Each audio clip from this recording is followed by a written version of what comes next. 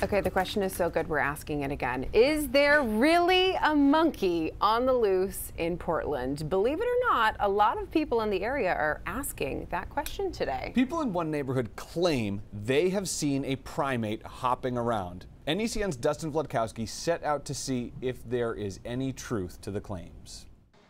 A mere peel or crucial evidence. To paraphrase Gwen Stefani and children's singer Raffi, plenty of people in Portland's West End reported seeing something bananas. B-A-N-A-N-A, they've got bunches of hunches. They saw... I just started to say something like, what is that? And she said, my friend Chloe, she said, oh my God, is that a monkey? I said, yeah, I thought it was a monkey too. Yes, a monkey on the loose on this block. The monkey, looking all mangy and kind of scraggly, was sitting on top of the dumpster here. Outside Tandem Coffee and Bakery as recently as Wednesday. We have a mean banana cake. That's probably why it was here. Whether it was the cake, the scones, an open parking space, a tree on a leafy street it was after, the chatter in the canopy's been all about the primate's puzzling presence and whether or not it's real. If more people come forward and say that they've seen it, then maybe I'll believe it. But ask Anna McMurtry and friend Chloe. From that distance, I thought maybe it was a chipmunk. About their Monday drive down this street to a bus stop. As we were driving along, I saw it run in front of my car. She was in the passenger seat. She said,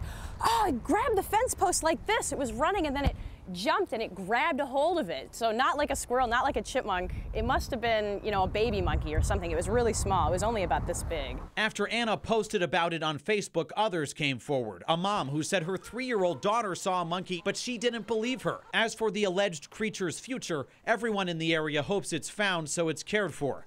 They're speculating on where it came from, too. Could it be a research monkey that escaped? If nothing else, this mystery has appeal.